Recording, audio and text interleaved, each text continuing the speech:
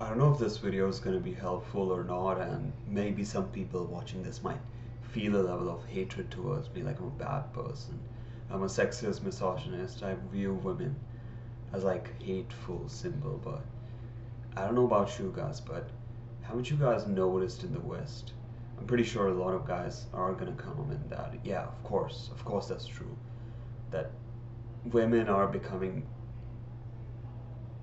so much more powerful. Like as a man, as a heterosexual, straight man, you have less power than a woman. Or even like a gay LGBTQ community man. Or transgender. Or, but my point of this video is it's not to hate on women. So why have I said that women have more power? No. It's me protecting men. Because I feel that I have gone through some stuff that I cannot talk right now. Because women have too much power here in the West. And I know I'm risking my small channel, which is not even monetized yet, by talking about this stuff on YouTube. But I just need to speak up what's on my mind. When you click on my channel, you're not gonna see me putting on some fake mask and acting in some like nice, wholesome, liberal way. Like, yeah, guys, we're all amazing. We're all equal, guys. No. I'm gonna tell you the raw, dark truth.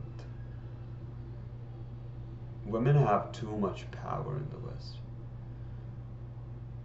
And what I believe is the core reason is the societal conditioning and how women go through all this stuff since childhood. Even the fucking movies, the media, the social media, the entertainment, everything, bro, everything fucking conditions women. And what is the movie and the media and all the fucking social media, everything portray men as the bumbling idiot, and Supermom will come in and she'll save the day. You've been brainwashed in school, you've been brainwashed in media, you've been brainwashed by your parents, you've been brainwashed by the fucking entertainment, the media, you've been brainwashed everywhere. Am I wrong? Or isn't that true? I don't know, you decide. But we cannot deny that you have a lot less power as a straight man in the West.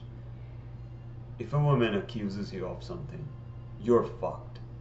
You're going to jail. Like, you are fucked. Even though if you're innocent, you're gonna serve your sentence until you get a bail. Like, you are that fucked. And that's one of the reasons why many men, I wouldn't say escape, but they're deciding to be like these passport bros.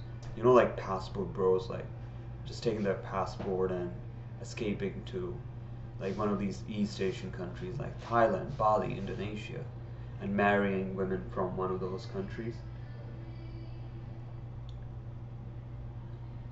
I'm beginning to understand though, like, it does make sense.